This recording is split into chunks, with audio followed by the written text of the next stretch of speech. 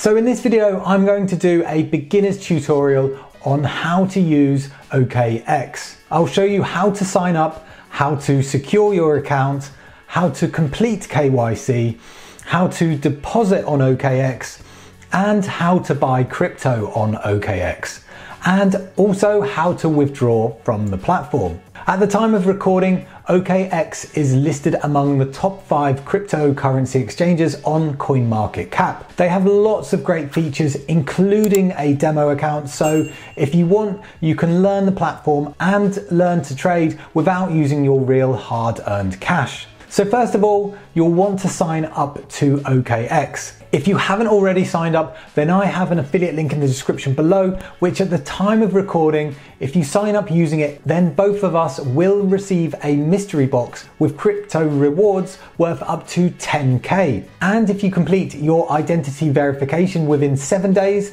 and you deposit $50 within 14 days after signing up, we will both receive an additional mystery box. So I recommend you using the link in the description below. So once you're on the OKX site, it will ask you for either a phone number or an email address. Once you have done this, you will need to provide KYC. KYC is pretty common in the crypto industry nowadays and stands for Know Your Customer.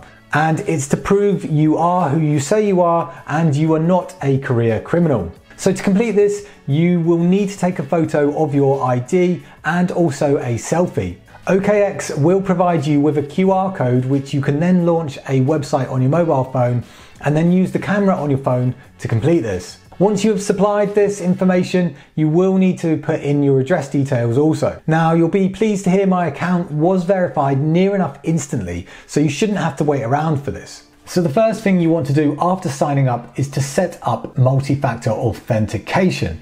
So you want to click on this person icon here and then go to security. Now, if it's your first time going to this page, it will warn you about protecting your funds by adding multi-factor authentication. And it will recommend either linking a mobile phone or an authenticator app. I recommend using Google Authenticator. You can just download the app on your phone. Then from here, you will just scan a QR code into the app, and then this will give you a 6-digit code that you need to supply every time you log into OKX. It's also worth writing down the setup key somewhere safe in case you need to recover your authenticator app or if you lose access to your phone. If you want, you can also set up phone verification if you want even more security. Now, once you've done this, you'll want to either deposit crypto or buy crypto. So to buy crypto, you can simply press buy crypto at the top and then press express buy to buy crypto with a card. At the top, you would pick the currency you want to buy with. I'm going to leave this as GBP as I'm in the UK, and I'm going to put in 15. Then you can click the drop down below this to pick whichever crypto you want to receive. Now I'm going to pick USDT. Now you can click buy USDT, and there are a number of ways to pay, including by bank transfer, Apple Pay and Google Pay, depending on the amount of crypto you are buying. So you can see here, I'm going to buy $17.70 of USDT, with 1 USDT equaling around roughly 85 pence for a total of £15. And I'm going to press buy USDT. So once you've purchased crypto, this will appear under the My Assets section up here. So you can see I now have $17.70 of USDT. Alternatively, if you already have some crypto and want to deposit it onto OKX, you can click on the assets button here and press deposit. Here you will pick the crypto you want to deposit. So I'm just going to pick USDT again. Then you need to pick the network you plan to transfer it over. So I'm just going to say the ERC21. Then press next, and you will have the option to deposit this to 2 accounts, your funding account and your trading account. Each of these has a different address, so once you've got your address, you want to paste it into your other exchange and then send from that exchange to this one. As per the warning, you want to make sure you have selected the same network as the platform you are withdrawing from, otherwise you will lose your crypto. You'll be notified via email once the deposit has been processed and is on your account.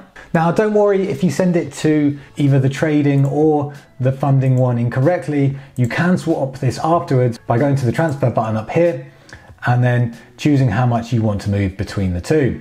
Similarly, if you want to withdraw your crypto, you can do the inverse of depositing and pick the crypto you want to withdraw and put in the address you want to send it to, and you will see any associated fees with this withdrawal also. So anyway, now you have crypto on your account, you can just convert it by going to trade here and convert, but I recommend doing this instead through the spot trading section instead, as you will get a better price. So moving on to the trading section. So because this is a beginner's video, we've got 2 points of interest: spot trading, which I'll come on to in a sec, and demo trading. So anything we do in spot trading, you can do in the demo trading section, but with fake money. So you can learn how to trade and also learn how the OKX platform works. So I'm just going to click spot trading, and basic trading is spot trading. Now you may see a slightly different view when you open this screen, and you can change this by pressing this button over here. I've set it to advanced right, which is similar to some other exchanges. So with spot trading, you are basically buying one crypto and then selling the other with whatever crypto pairing you select. So to choose this pairing, you would click this drop down here. I'm going to pick Bitcoin, and now you'll see there's 3 sections here: spot, perpetual and futures. And we're not interested in perpetual and futures. In this video, we're only interested in spot. So because I want to buy Bitcoin and sell USDT, I would click this here. If there are any pairs that you trade regularly, you can just press star on them and they will appear in your favorites. So now I've selected that, I'm going to go through a quick run through of the screen. At the top, you've got the current price and some 24-hour information like the lows, the highs, the volume and the turnover. Below this, you have the chart with all your standard functionality. And on the right of this, we have the order book, which basically when you buy crypto, you are buying from someone that's selling. And when you are selling to someone that's buying. So the order book displays current active orders that are waiting to be matched with a counterparty. So on the right, we have the main area where we will be buying and selling. So the easiest way to buy or sell crypto is with a market order, which will buy or sell at the current market price. You can key in an amount in USDT or use the slider to buy a percentage amount of your available balance. So I'm saying buy 10 USDT worth of Bitcoin. So the fees you get charged will be based on the order type you place.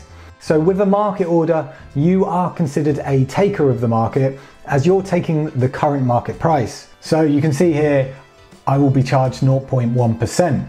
Fees will decrease when you hold OKX's own OKB token and also trade in larger volumes. So if you're happy with this, you can press buy BTC, and then you can see there that I'm going to place a market order for 10 USDT, and then you can confirm that. So you can see on the chart with the arrow where I purchased this. You can also see this transaction in the order history and that it was filled.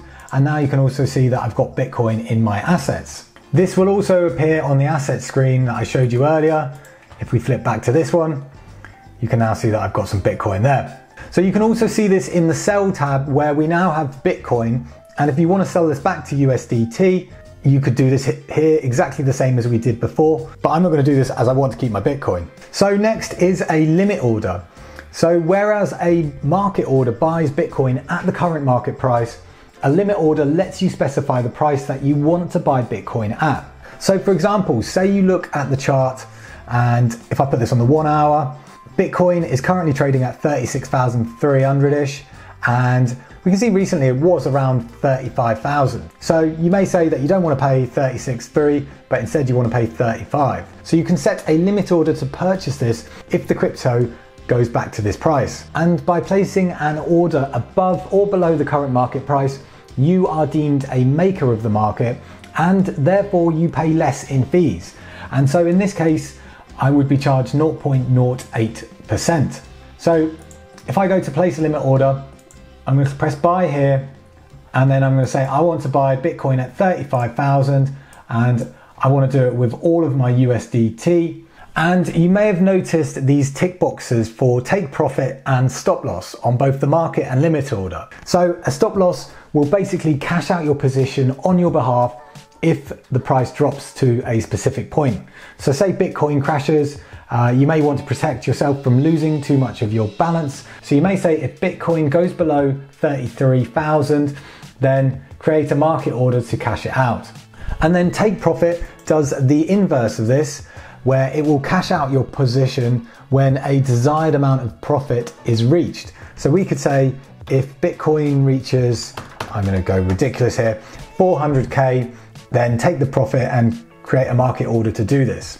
So once I'm happy with this, I can press buy Bitcoin, and then you can review your order here and then confirm that. It's worth noting that if the price of your limit order is not reached, then the order will not process, but it will hold your money in the meantime.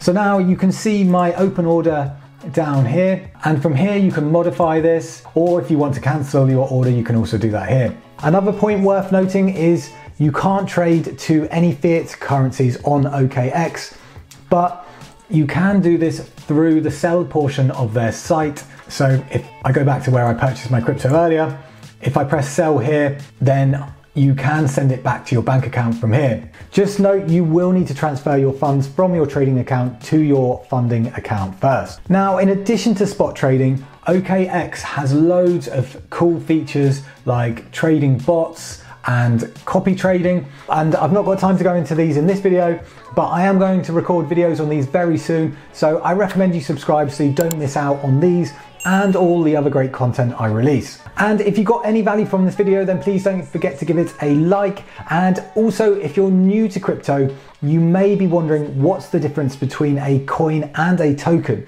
So I recommend watching this video next. It's been Ollie from Get Geek Finance. Thanks for watching, and I'll catch you in the next one.